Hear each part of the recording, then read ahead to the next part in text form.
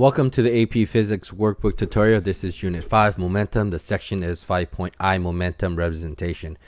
Here you could read the scenario. Part A asks us to sketch the following graph as a function of time for the time the ball is in the air. In this scenario, a ball is thrown upwards, exactly like this picture. You do not have this picture in the workbook.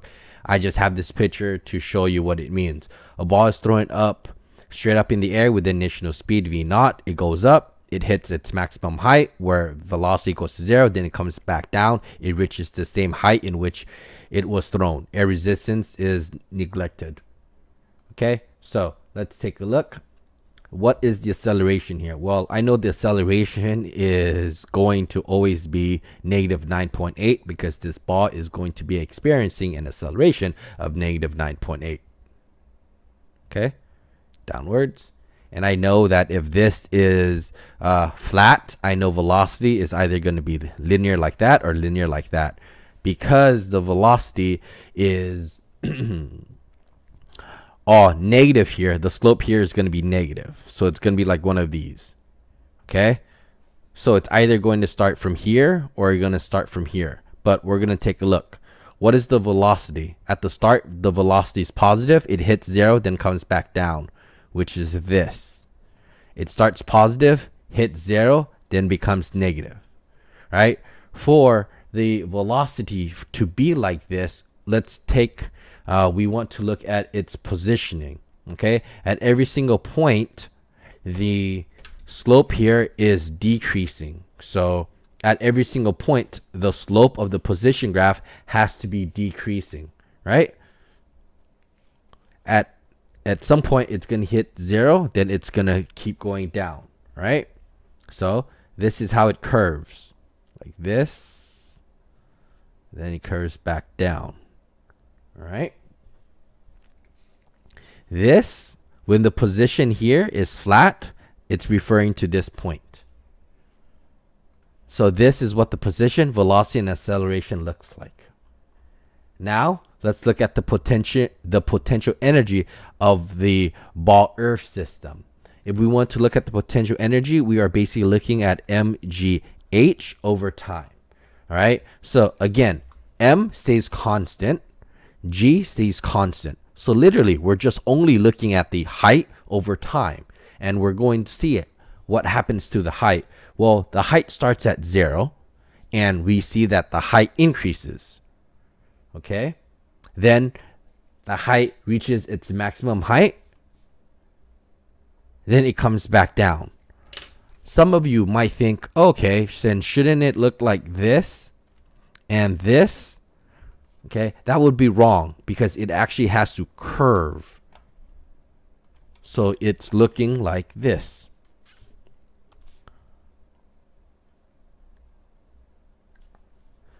What is the momentum of the ball? We know momentum is mv. That is what momentum is. Again, mass gets canceled, right? It's constant. So here you're just looking at the velocity over time. And we know the velocity over time was exactly like this. So we bring it down exactly like this. So the velocity graph actually matches the momentum of the ball graph, because P equals to mv. What about the net external force on the ball? Well, we know that that is going to be this. Why? Because F net is equal to ma. Mass is constant, so F net is just really equals to A. And what is A in this problem? Well, we know A is equal to the gravitational acceleration, which is negative 9.8. Okay, or 9.8 downwards. So the acceleration and the net external force on the ball is the same thing. Next, you want to look at the total mechanical energy of the ball earth system. It says here that air resistance is neglected, so we can say that the system is closed. Therefore, you can use conservation of energy. So the energy of this system is consistent. And the energy here, it has a bunch of energy because it has the energy final equals to the energy initial. It has a kinetic mv squared plus some potential mgh, right? So at the bottom, it has no potential. It has all kinetic as it goes up.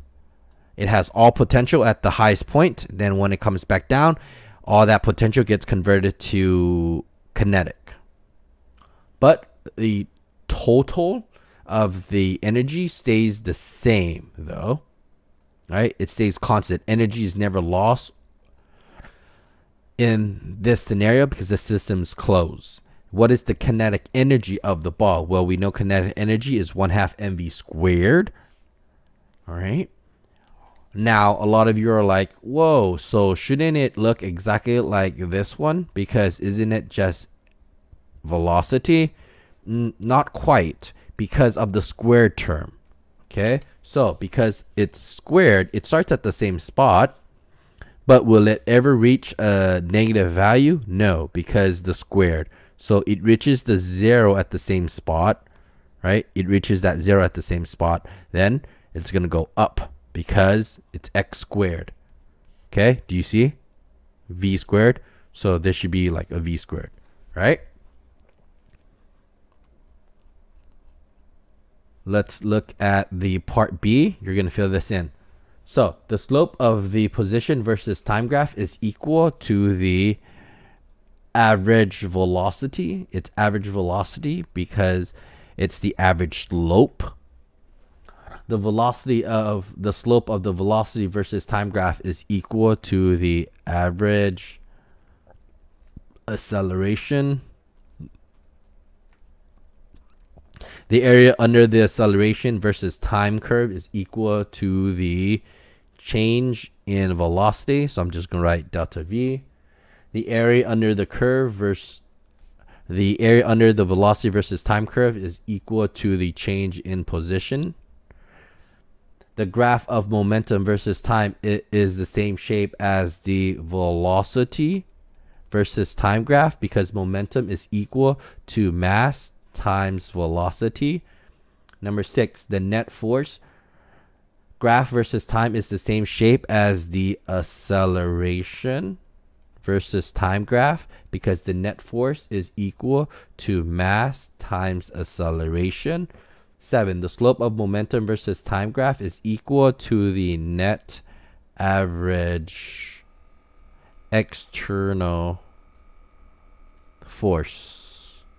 8, the area under the curve of the net external force versus time graph is equal to the change in momentum or the impulse. Next, the potential energy versus time graph is the same shape as the vertical position versus time graph because the potential energy is equal to 1/2 mv squared. Okay, the potential energy comes from the conversion of all the kinetic energy due to conservation of energy. Remember, system is closed. 10, the kinetic energy versus time graph is related to the velocity versus time graph because the kinetic energy is equal to 1/2 mv squared. Oops, I got this one wrong. Because the potential is equal to, sorry. This answer here would be, the answer here should be mgh. That's the formula for the potential energy. Number 10, right? The graph, number 10, the kinetic energy versus time graph is related to the velocity versus time graph because the kinetic energy is equal to 1/2 mv squared. 11, the total kinetic energy of the graph is constant because it represents the sum of the kinetic energy versus time graph and the potential energy versus time graph. Also, there are no external forces acting on the system, so there's no work done. Therefore, the total mechanical energy of the system is constant, right? We say the system is closed, right? So there you go. Those are all your solutions for 5I.